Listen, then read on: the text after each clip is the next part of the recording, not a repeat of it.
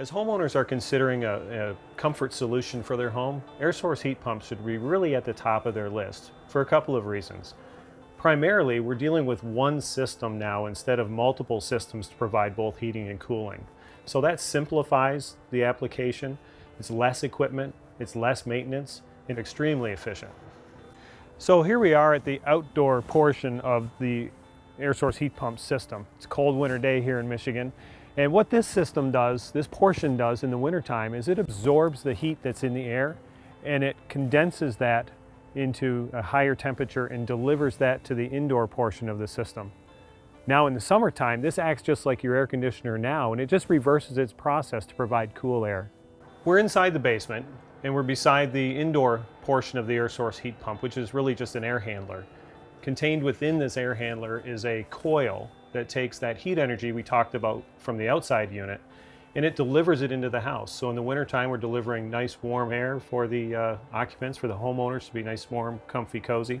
And then in the summertime, we're simply delivering cool air and dehumidifying the home at the same time.